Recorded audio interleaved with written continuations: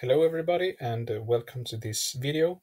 Uh, I just want to apologize in advance if the quality on this video is really bad, because I know it is, but at least I hope you will enjoy the content. But anyway, I just saw this really nice video by Dr. Peyams about something called the product derivative, which is something that he actually came up with on his own. So if you haven't seen that video yet, you definitely should check it out. It's a really nice video. It's definitely something that I've never thought about before. It's a really cool idea. I'm a huge fan of it. But I think there was something missing from that video. He didn't really clarify the geometric intuition for what this product derivative stands for. So I wanted to do that in this video, at least show my view on what this really means. To begin with, I think we should really clarify what the regular derivative stands for geometrically. Well, you all already know this, of course, but I think we should just really state it, because the product derivative is kind of similar in a way. You all already know that the regular derivative is just the slope of the tangent line.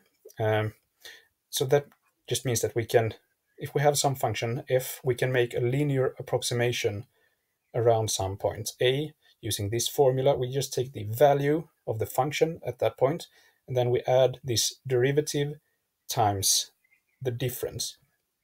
And this is the wrong plot. If we take some example, we have this function x squared, and we want to make a linear approximation around x equals 1. Well, we take the value at x equals 1, which is just 1, and then we add the derivative at that point, which is 2, times x minus 1, and then we get a linear approximation of x squared around x equals 1. You all already know this.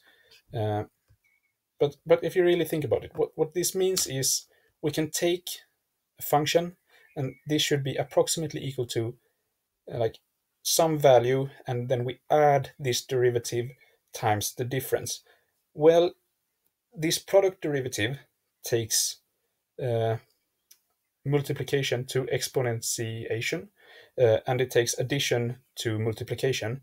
So it shouldn't seem too weird to extend this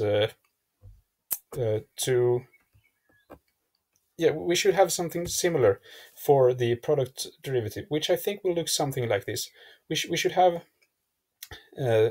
have the value of the function, which is f of a, but instead of adding, we are going to multiply by this this product derivative to the power of this difference. We should remember, here we multiply the difference, and here we instead take this derivative to the power of the difference. So remember, this will give you the best linear approximation, and linear functions, they play very nice with addition. It's just this difference here times some number, and then we add some constant.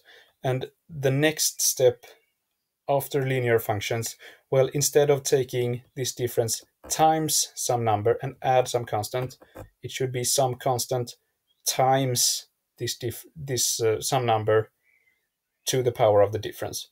So I think this is a really natural extension. And if we look at what this approximation will look like, we can still use this function x squared, and we can still do it around x equals 1. So the value of the function is still going to be 1, but instead of adding, we're going to multiply. So we can just get rid of this 1, because 1 is the multiplicative identity. And we're going to multiply by the value of the product derivative at that point, which is going to be e squared. I'm not going to show the calculations now, but you can clarify this on your own. And then,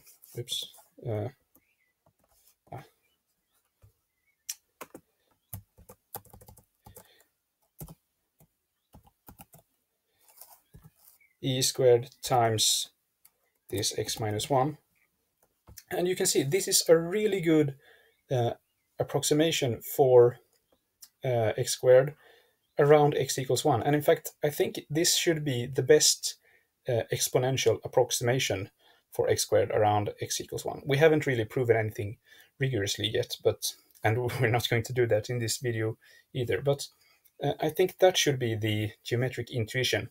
It's if you zoom in around a point, it's basically, it's not what that function looks like if you turn it linear. It's what it looks like if you turn it into an exponential function, and what that base will be. That's the product derivative. So that's actually it for the geometric intuition. So I could actually end the video here, but we could also go a step further, because this here, it should remind you of Taylor series or Taylor approximations. And this is also just some kind of approximation of the function, but instead it's a product, it's not a sum. And as you all know, for regular functions, we have this formula, which is the Taylor formula for the function. And I think we should have something similar for the product derivative. And I think it should be this identity. And I, I have chosen to call it the Peyams expansion. Well, maybe it's a good name, maybe it's not, I don't really know. But so all I've really done is I've changed this sum here into a product, and instead of regular derivatives of higher orders, it's the exponential derivatives of higher orders.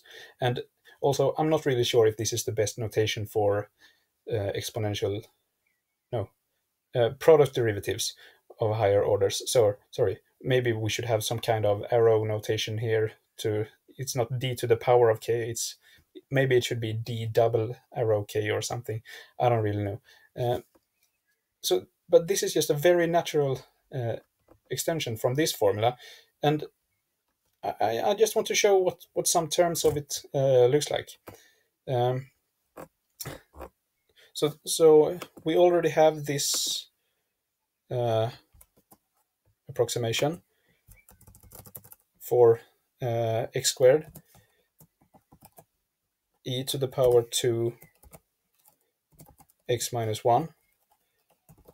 So if we calculate the next what's it called? The next term, no, the next product. So x squared is going to have a very cyclic pattern, which is why I chose it. I'm not going to show any calculations right now of the higher order derivatives, but all that's going to happen is that these signs are going to flip every time. So we're just going to get a pattern like this. So this is going to be the next order approximation in the Peyams expansion. And as you see, this is a really good approximation for x squared around x equals 1. And we can go on, we can do e to the 2 x minus 1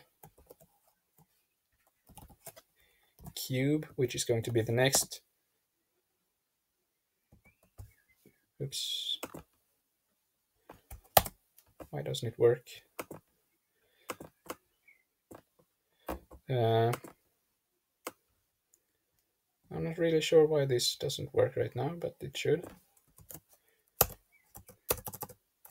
Maybe if... Yeah, okay, there we have it.